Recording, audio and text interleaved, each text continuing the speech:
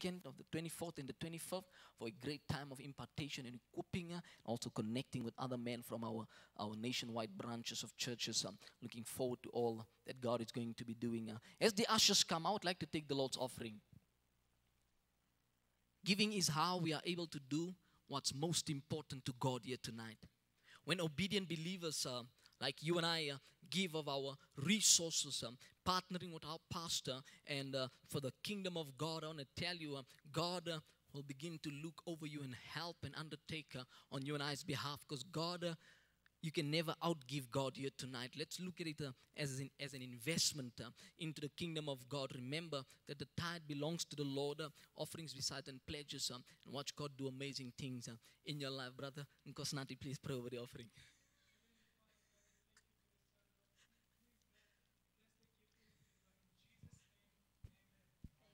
Amen, churches. We give blessing the song, Lift Him High.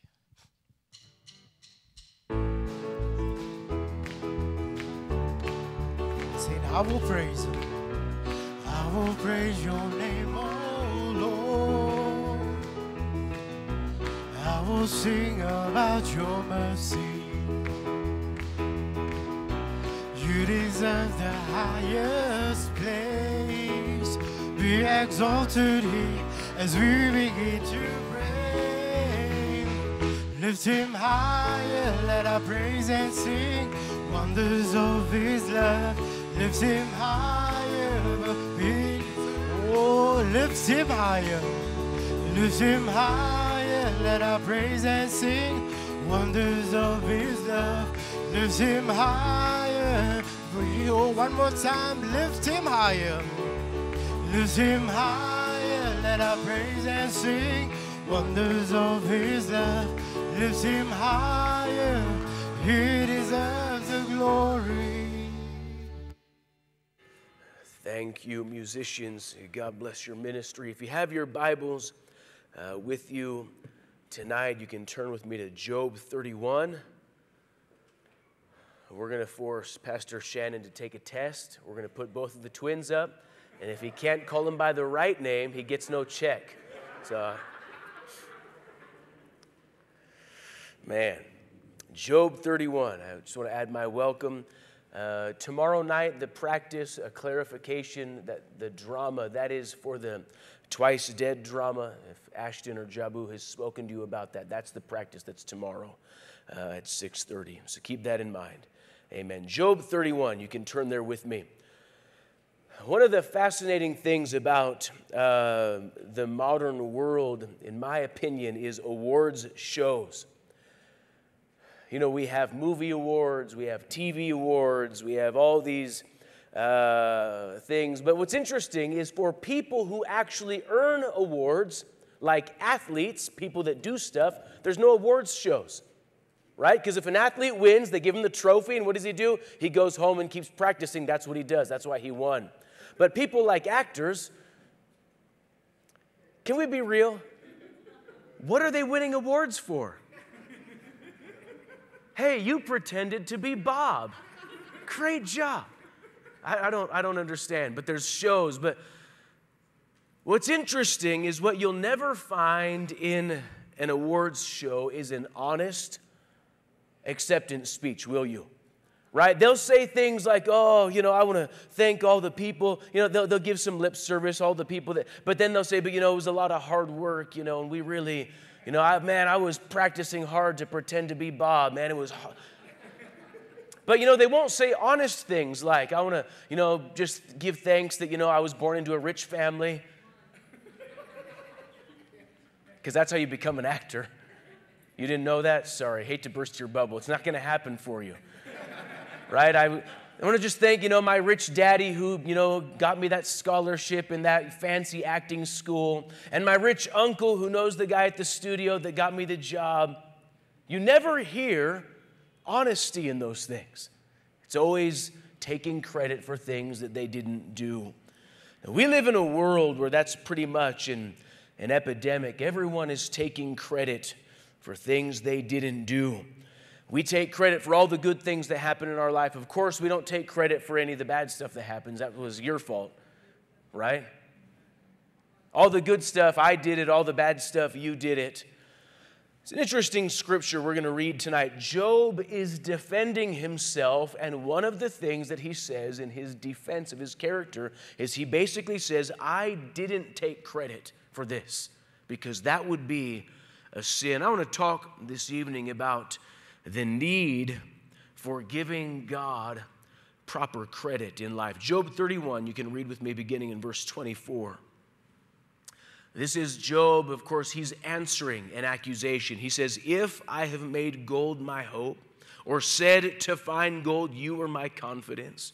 If I have rejoiced because my wealth was great, and because my hand had gained much, if I have observed the sun when it shines, or the moon in brightness, so that my heart had been enticed, and my mouth has kissed my hand, this also would be an iniquity deserving of judgment, for I would have denied God who is above. I want to preach a message tonight called Who Did It?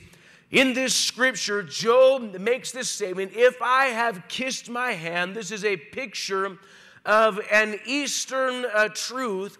In many Eastern religions, they will worship anything that blesses them, including their own hand. If you do a good job, you literally will worship the tools you used or even your hands. So let's talk about this this evening. Who did it?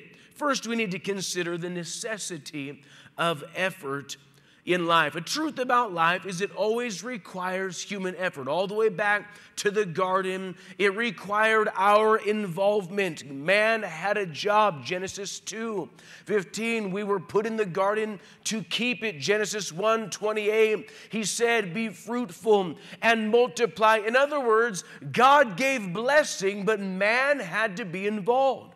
This is true in practical work. You know, one of the things that you discover in life, depending on your family, it'll be earlier or later, but we all discover it, and it's the horrifying reality, and that is that unless you work, you're going to be broke. So, you know, we haven't all discovered that, but we all will eventually, right? Right? We have, you know, when you're a kid, when you grow up, it's magic, right? You wake up in the morning and breakfast is there. You have no idea where that comes from. Right? But mom and dad were working for that. See, this is true in all of life. You must work in order to get ahead. This is actually the dilemma of most employers in the world. Everybody wants a paycheck, but not everybody wants to work.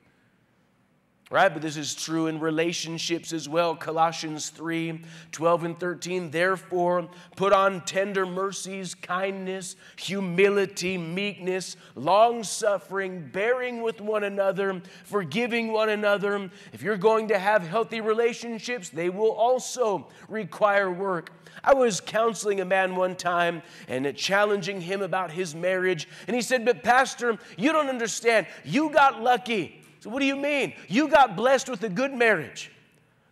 Bro, let me tell you, we have put some work into this. Yes, I have a good marriage, but it is stinking hard work. There was no magic miracle that happened in the beginning where suddenly we were just nice and kind. Actually, Rachel was pretty much always like that, but I wasn't.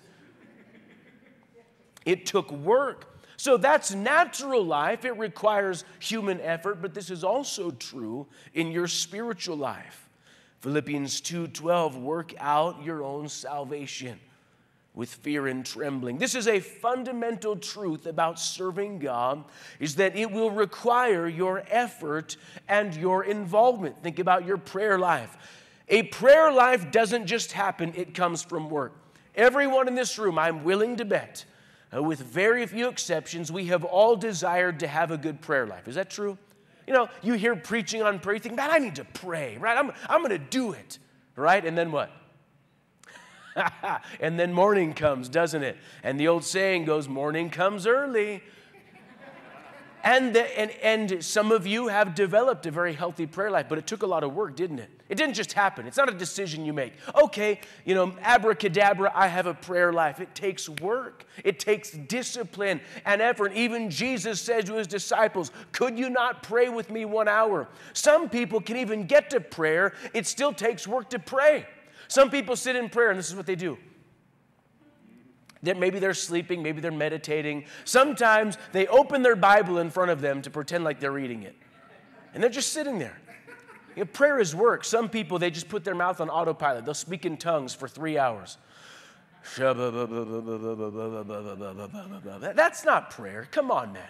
Put some effort into this. Think about some words and say them.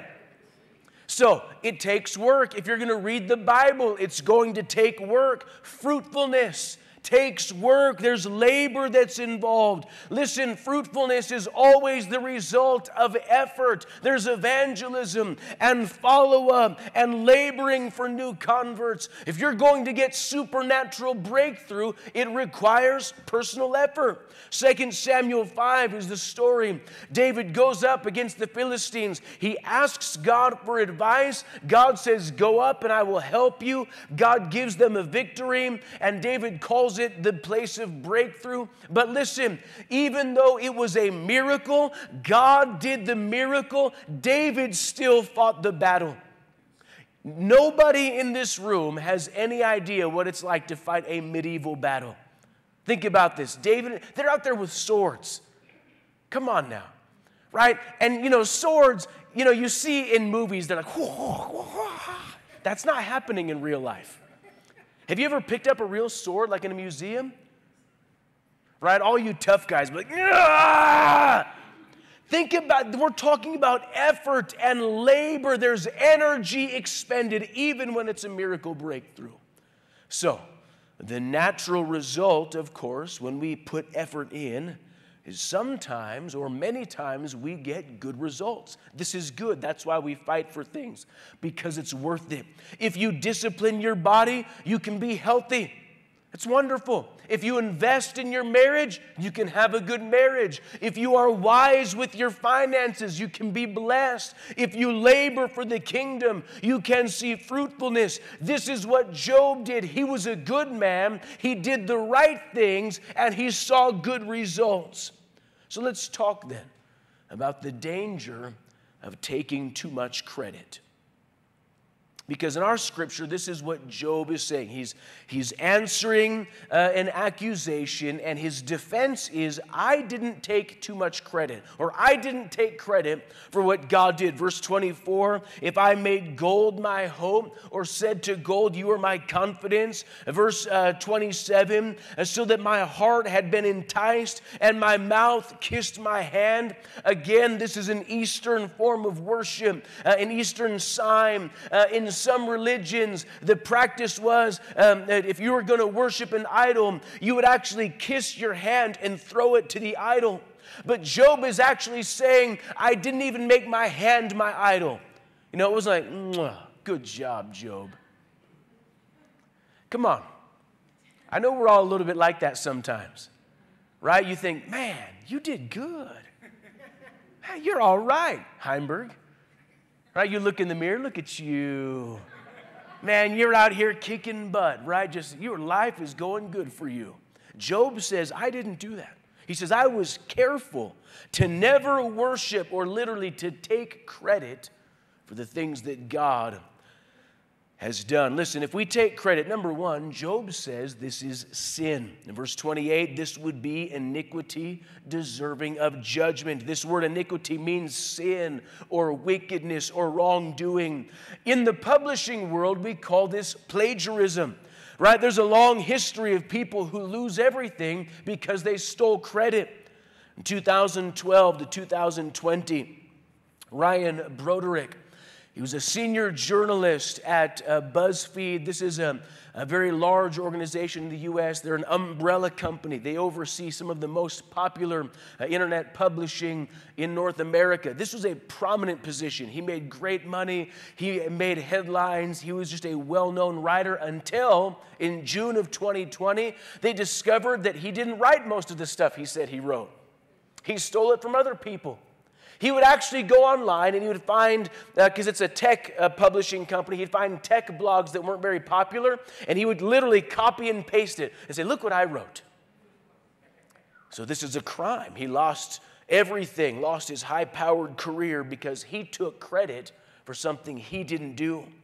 The key issue, of course, is that this is dishonest. If we take credit for everything good that happens in our lives, we are ignoring the God factor in our success. Right? God is the one who brings the results when we labor. 1 Corinthians 3:5-6. Who then is Paul and who is Apollos but ministers through whom you believed, as the Lord gave to each one? I planted, Apollos watered, but God gave the increase. He's talking about in ministry. He's saying, listen, even though I'm the one here working, I don't get the credit. It's interesting. You talk to pastors, there's a lot of different kinds of language. We talk about my convert. All right, we do this in the church, don't we? Sometimes we like to brag, right? When you bring a visitor to church, hey, stick with me, sit by me, bro. I want pastor to see you came with me, man. It's my convert. In Prescott, you have to understand, Prescott, now it's kind of it's grown, it's more metropolitan, but it was a pretty small town when I was growing up, being discipled. And very plain. In America, we'd say it's white bread town, right? It's mostly people that look like me, right? Then we begin to have, some Hispanic immigration. Only in the last few years do you really see anyone of any serious color in Prescott, right? Now it's kind of, and so listen, if you ever prayed with anyone who looked the slightest bit different, and that was like a trophy. Oh, please come to church. Man, I don't care if you're black or brown. I don't care if you got pink, spiky hair, whatever, right? But please come sit with me, right? Because it's my convert.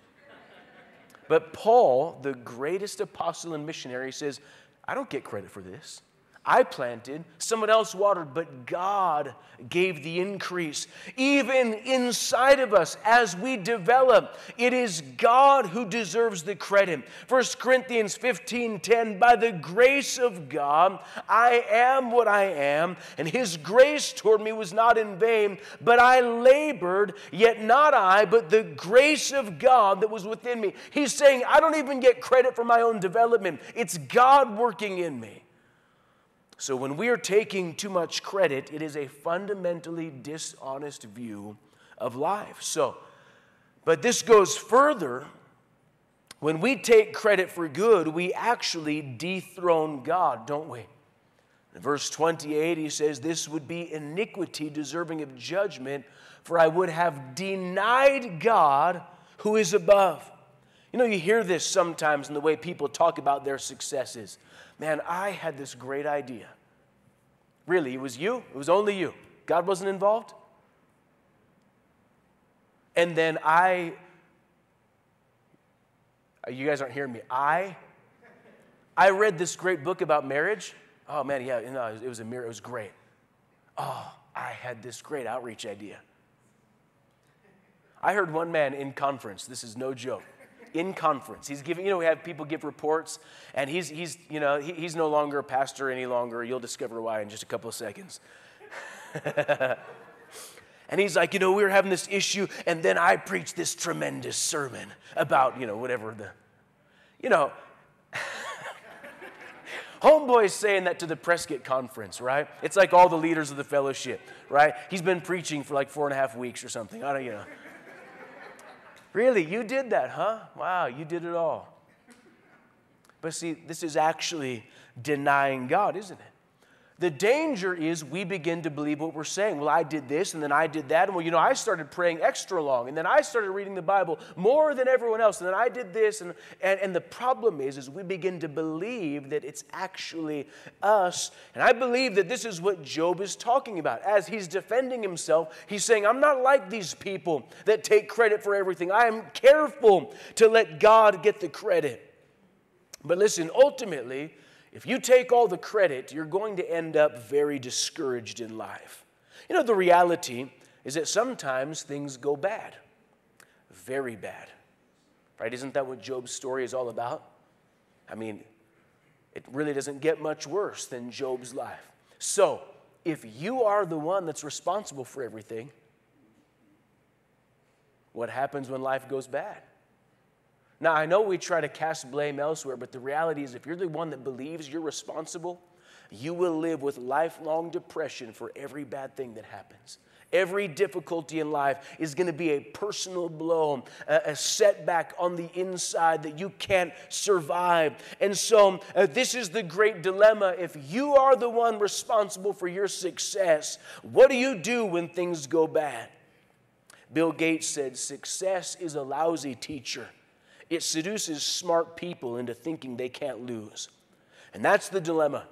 Because when things are going good, we love to take the credit and we make ourselves the star of the show, and then we just don't know what to do when things go bad. And I've counseled people in my ministry that this is what destroys them, is that they can't process setbacks because everything is viewed as a personal failure. You know, sometimes things go bad and it's nobody's fault. You know, that's true in life. And sometimes life just stinks. Right? I mean, I know about 90% of the time we can blame ESCOM, but sometimes it's nobody's fault, right? But the problem is, if you are the type that takes credit, you take everything personal. Right? Pastor, what did I do wrong? Where did I go astray? What is it in my life? And ultimately it becomes a statement of personal failure or a statement about your lack of worth and value before God. So let's talk then finally about a proper perspective of effort.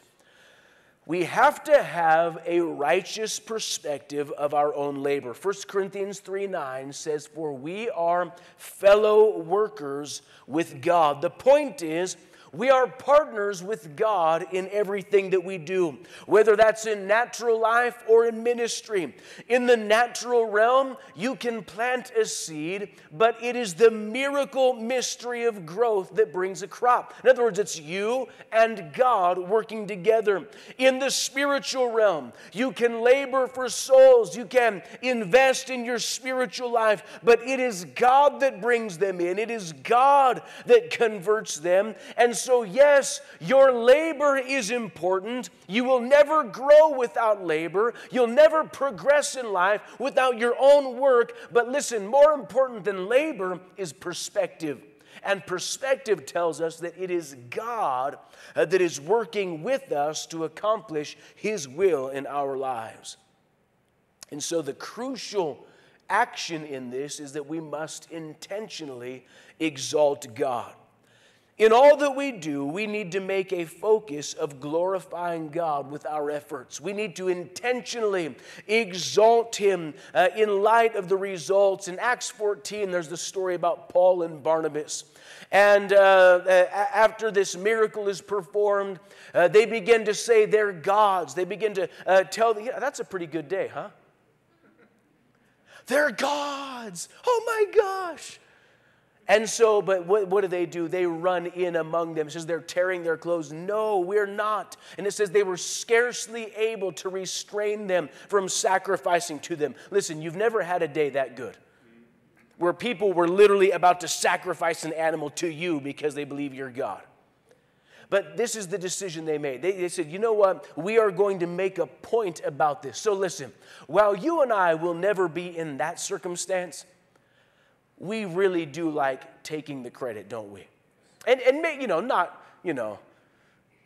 over the top, but, we like to take maybe just a little more than we should.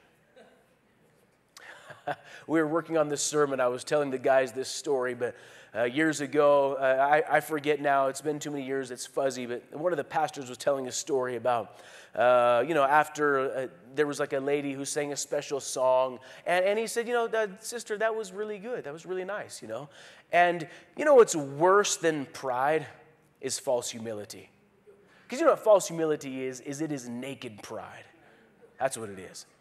And she's like, oh, it was all God. He said, it wasn't that good.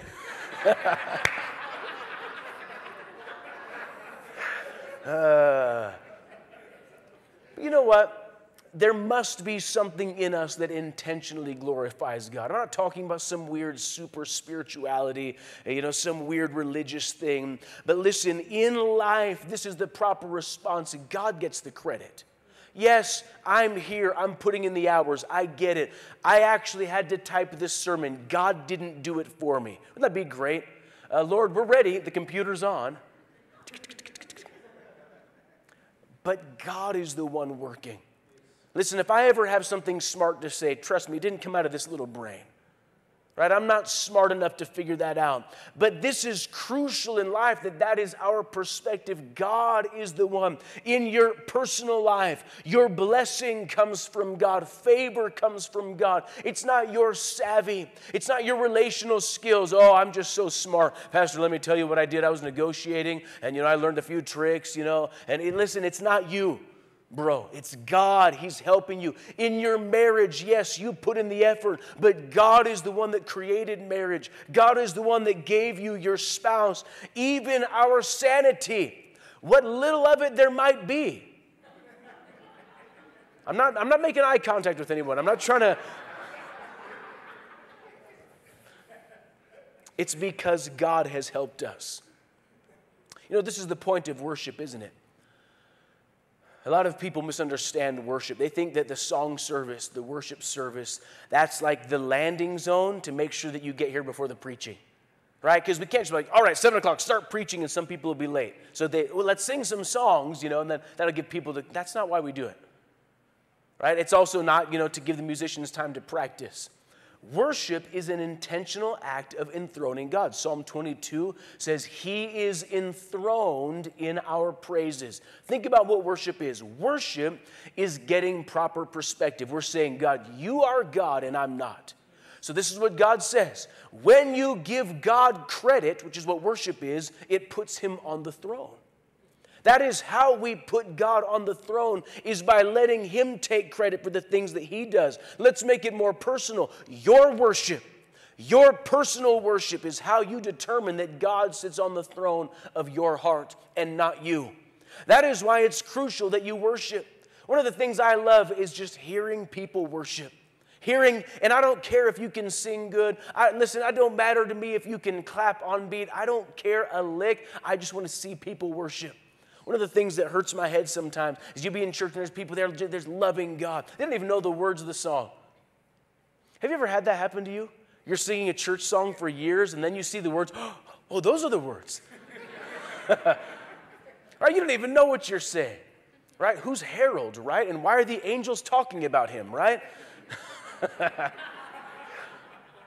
Some of you just got some revelation. But you look out in church and there's people, they are just loving God. And then there's people just kind of like, what are you doing? I tell you, this is how we put God on the throne, is through our worship. So this is an intentional act. We are making sure that God sits on the throne. But what our scripture tells us is that God blesses those who don't steal His credit. In our scripture, Job is the ultimate example.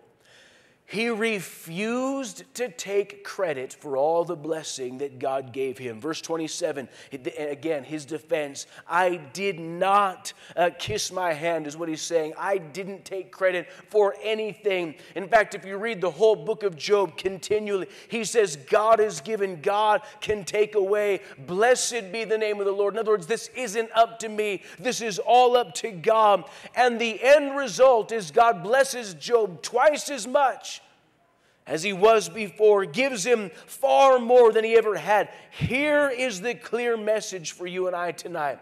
While our labor is crucial, while our investment is definitely needed in both the kingdom and in our personal lives, at the end of the day, God is the one who blesses, and God is the one who deserves all the credit. And I'll close with this scripture, Jeremiah 9. 23 and 24, thus says the Lord, let not the wise man glory in his wisdom. Let not the mighty man glory in his might, nor let the rich man glory in his riches, but let him who glories glory in this. Let him glory that he understands me and that he knows me, that I am the Lord, exercising loving kindness, judgment, and righteousness, for in these I delight. God says you can be wise, you can be mighty, you can be rich, but let your glory be that you know God. And God says, those are the kind of people I delight in. Let's bow our heads together. Thank God. Every head is bowed, every eye is closed. It's just for a few minutes. In a moment, we're going to change this service, but before we do, if you are not a born-again Christian tonight, you really need to be. The Bible says we've all sinned, we all come short of God's glory. And none of us is righteous, not a single one. And the Scripture tells us the penalty for our sin is death. Talking about not just the death of the body, but the condemnation of our soul. But the promise of Jesus Christ is that if you believe in Him, if you turn from your sin and ask Him to forgive you, He will. And He'll wash away the stain of your sin, and He gives the promise of eternal life with Him. So right now, while our heads are bowed, eyes are closed, you're here, and you be honest. You're not a born-again Christian. Maybe you're a backslider, but you want to be right with God. Put your hand up all across this place. You're unsaved, or you're backslidden. Raise your hand. Amen. I see this hand. How many others would there be? You're not right with God, but you want to be. I see this hand. How many more? I see this one. Praise God. Thank you, Jesus. Amen. If you lifted your hand, I want you to come. Come kneel down right here, there in the back. Come. I need a few men to come pray. Praise God. Lead them in a prayer of repentance. Thank you, Jesus.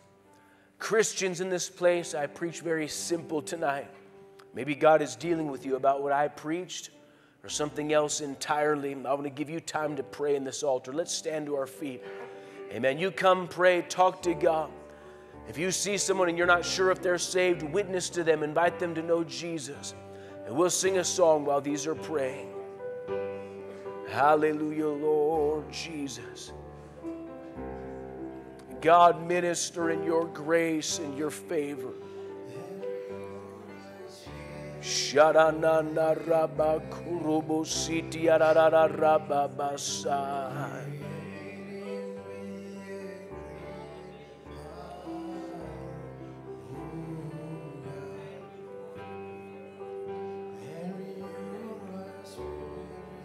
Oh, Jesus, pour out your grace. Minister in your people. God, I'm asking for supernatural help and favor.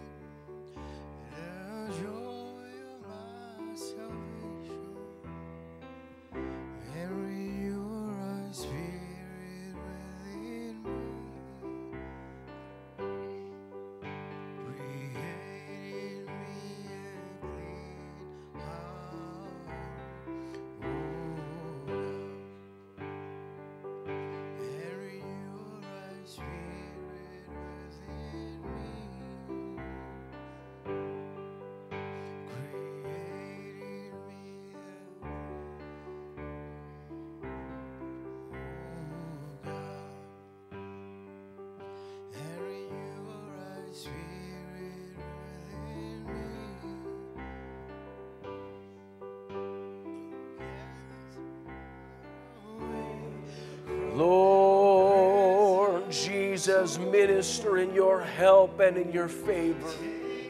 Sharananda rabba koridiarabba soturubo korobosai. All the joy, yes, thank you, Jesus. Sing, cast me not away. Yes, thank you, Lord Jesus. Take not thy Holy Spirit from me. Restore unto me all the joy and renew a right spirit within me. Amen. Let's worship God together. Thank you, Jesus. Sharananda Rabba Karananda Rabba Sidiorobosai. God, I love you and thank you for your grace. Thank you for your favor. Praise God. We're going to be dismissed in a moment. Take some time tonight. Greet someone. Show yourself friendly. Remember all that's happening this weekend. Let's bow our heads together as we're about to be dismissed. I wonder if Kahiso would lift his voice and dismiss us in prayer.